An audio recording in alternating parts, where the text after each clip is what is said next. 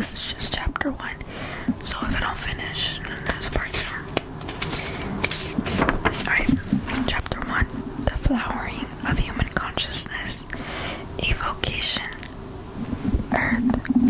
114 million years ago, one morning just after sunrise, the first flower to ever appear on the planet opens up to receive the rays of the sun.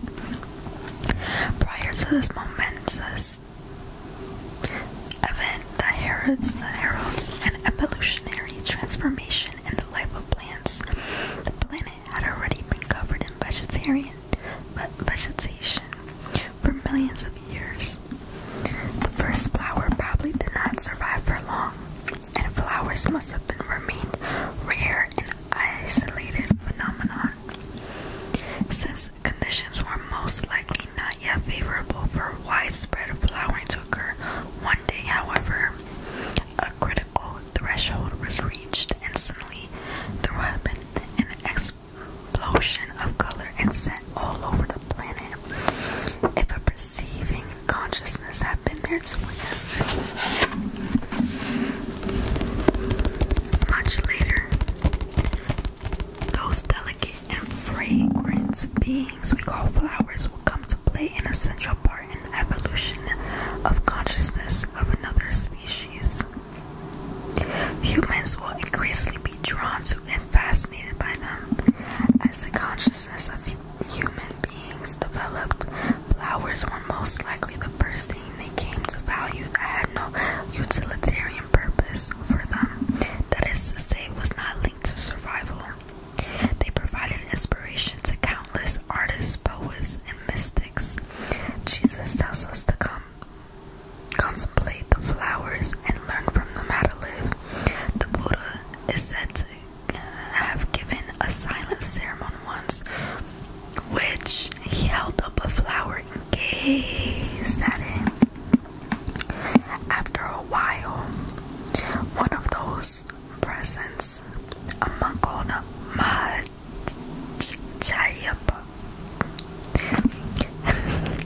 began to smile. He is said the only one who had understood the sermon.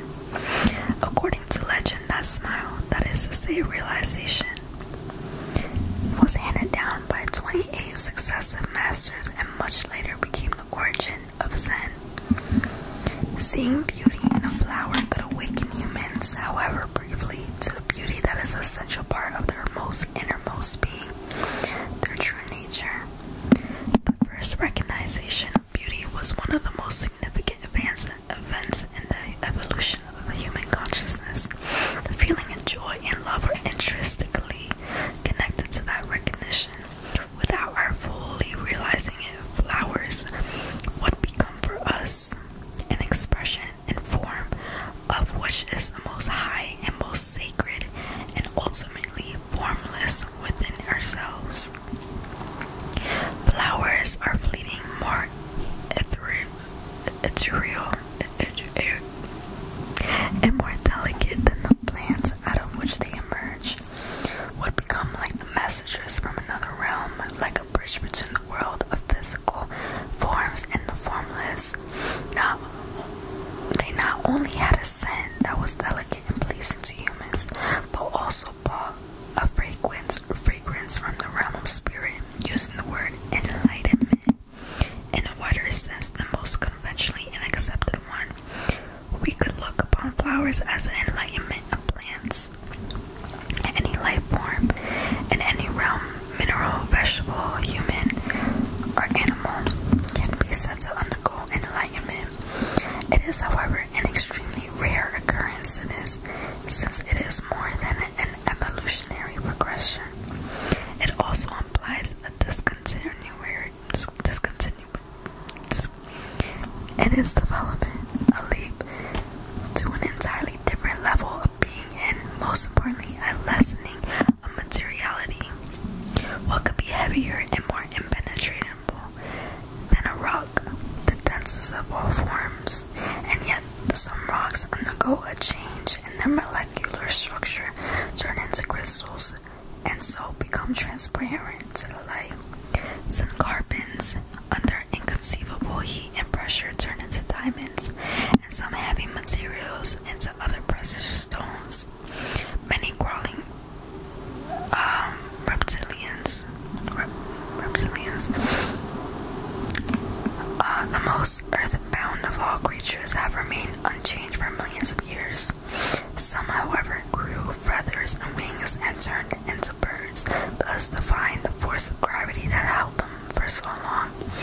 They didn't become better at walking or crawling, but transcended crawling and walking entirely. Sometime immemorial, flowers, crystals, precious stones, and birds have a special significance for the human spirit. Like all life forms, they are, of course, temporary manifestations of the underlying one life, one consciousness. Their special significance and the reason why humans feel such a fascination for and affinity for them can be attributed to their eternal quality. Once there is a certain degree of presence of still and alert attention in human beings' perceptions, they can sense the divine life essence and one indwelling consciousness or spirit in every creature, every life form, recognize it as one of their own essence, and so love it as themselves. Until this happens, however, most humans see only the outer forms, unaware of the inner existence, just as they are unaware of their own essence and identify only with their physical and psychological form.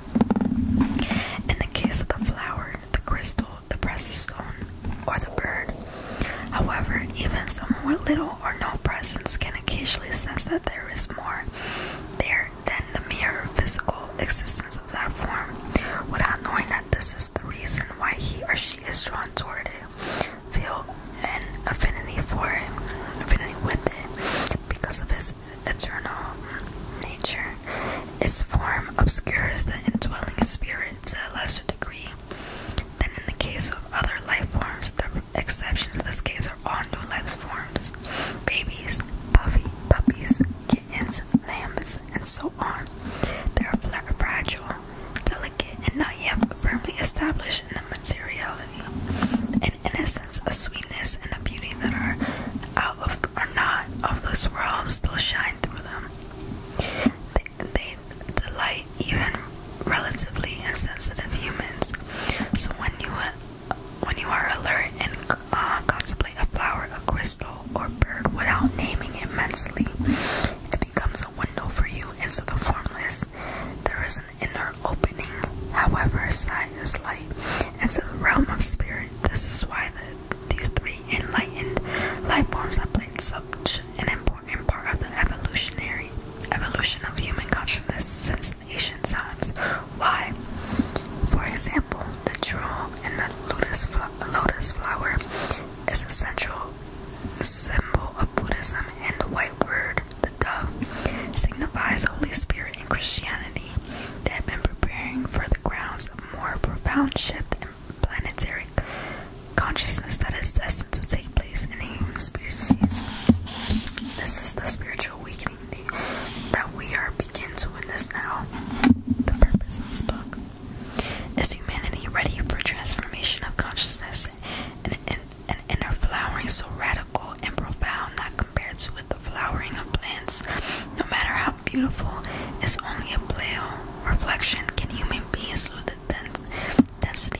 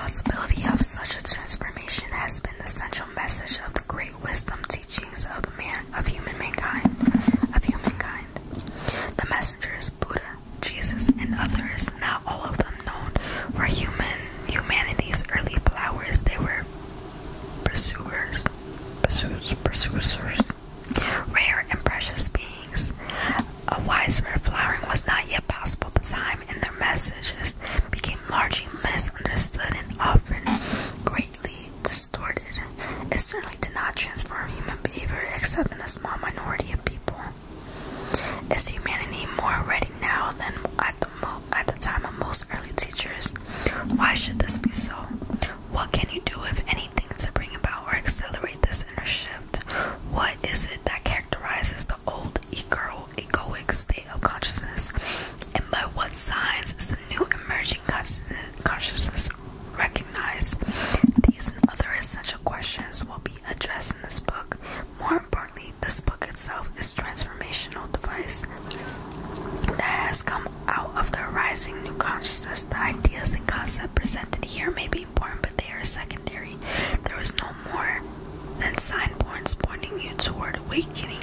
As you read, a shift takes place in you.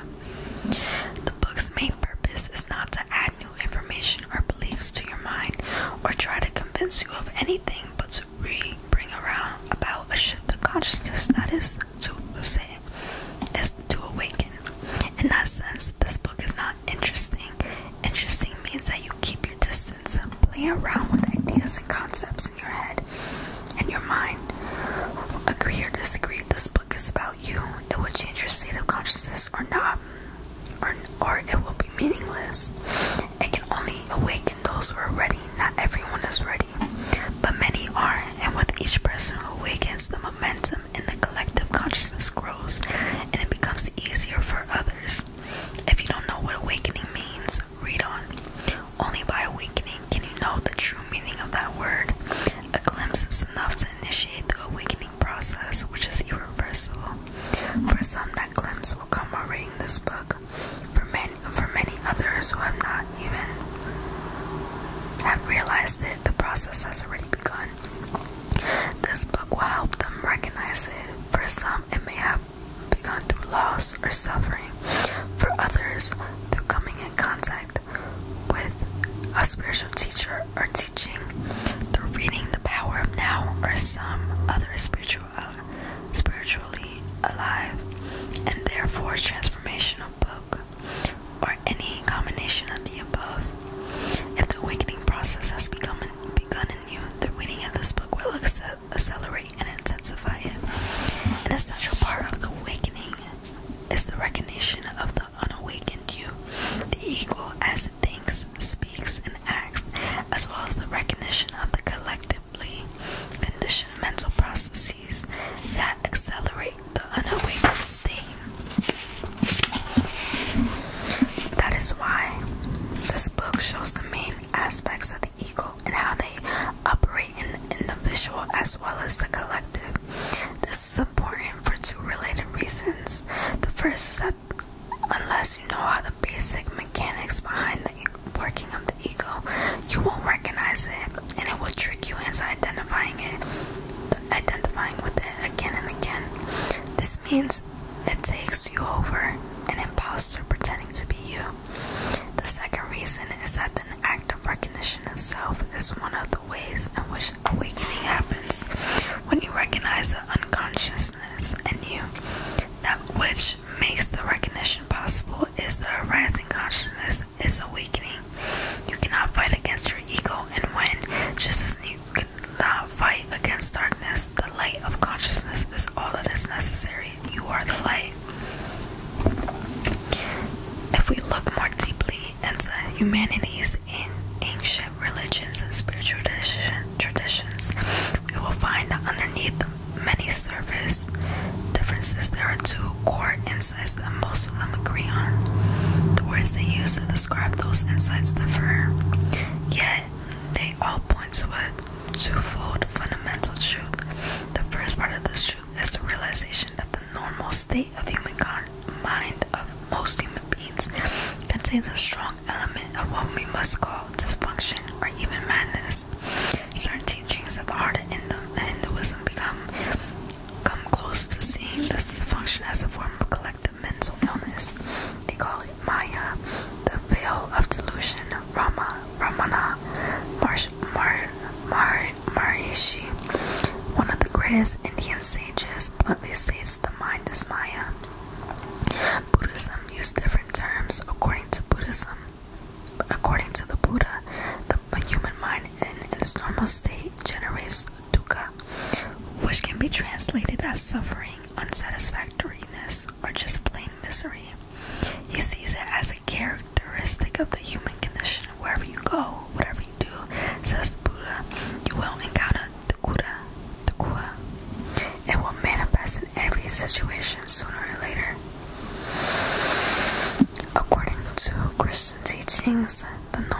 destructive state of humanity is one of the original sin.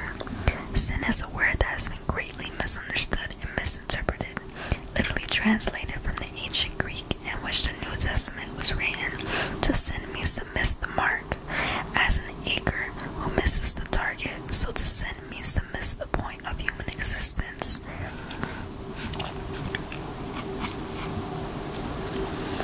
It means to live unskillfully, blindly, and thus to suffer and cause suffering. Again, the term is stripped of its cultural baggage and misinterpretation, points to the dysfunction inherent in the human condition. The achievements of humanity are impressive and undeniable. We have created sublime works of music, literature, painting, architecture, and sculpture.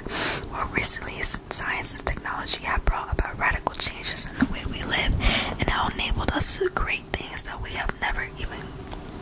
would have been considered miraculously even 200 years ago. No doubt, the human mind is highly intelligent. Yes, it's intelligent. It's trained by madness.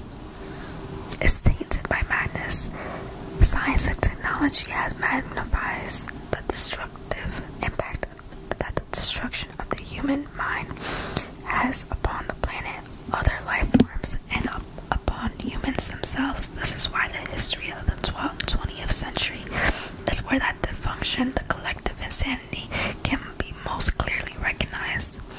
A further factor is that this dysfunction is actually intensifying and accelerating. The First World War broke out in 1914. Destruction and cruel worlds motivated by fear, greed, and the desire for power have been common occurrences throughout human history, as has slavery, torture, and widespread violence inflicted for religious and ideological reasons. Humans suffered more at the hands of each other than at natural disasters. By the year 1914, however, the highly intelligent human mind had invented not only the internal combustion engine, but also bombs, machine guns, submarines, flamethrowers, poison gas. Intelligence in the service of madness. In static trench warfare in France and Belgium, millions of men perished to gain a few miles of mud.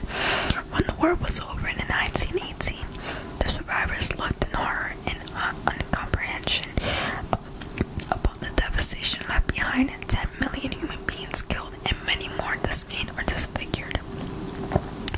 Never had human madness been so destructive and its effects so clearly visible. Little did they know that this was only the beginning. Okay, so I'm gonna stop there for now. Part 1. I'm gonna create a part 2 for the rest of the chapter. Yeah, so my camera only goes for 20 minutes, so I'm just gonna read for as much as I can. I don't know how to edit it, so I'm just read for as much as I can. Just probably 10 pages, and then the next part will be the rest of the chapter, hopefully. If not, I'll make a part 3. I'm just gonna do it in parts. Like, I'll put in the title too, chapter 1, part whatever, part 1, part 2, but there's gonna be multiple parts for each chapter is what I'm trying to say, and you can find it all on the playlist section on YouTube. So if you need one from before or you need one after,